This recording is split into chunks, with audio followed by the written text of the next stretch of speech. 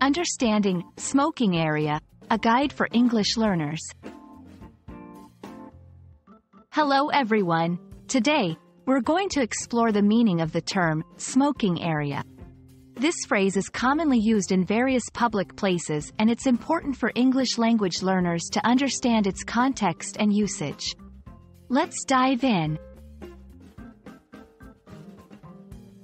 A smoking area refers to a designated space where individuals are allowed to smoke cigarettes, cigars, or other tobacco products. These areas are usually marked with signs and are separated from non-smoking zones to prevent non-smokers from inhaling secondhand smoke. Smoking areas are important for several reasons.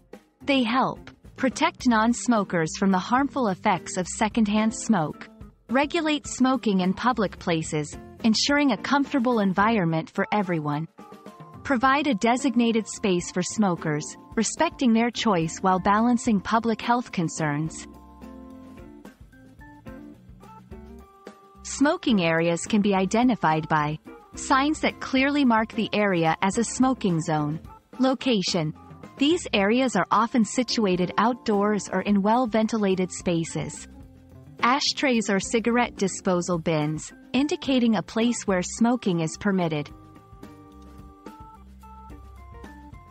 While in a smoking area, it's important to dispose of cigarette butts properly in designated bins. Respect others around you, especially in shared spaces. Be aware of local laws and regulations regarding smoking in public areas. I hope this video has helped you understand what a smoking area is and why it's important. Remember, knowledge of such terms not only enhances your English language skills but also helps you navigate public spaces more effectively. Thanks for watching, and happy learning!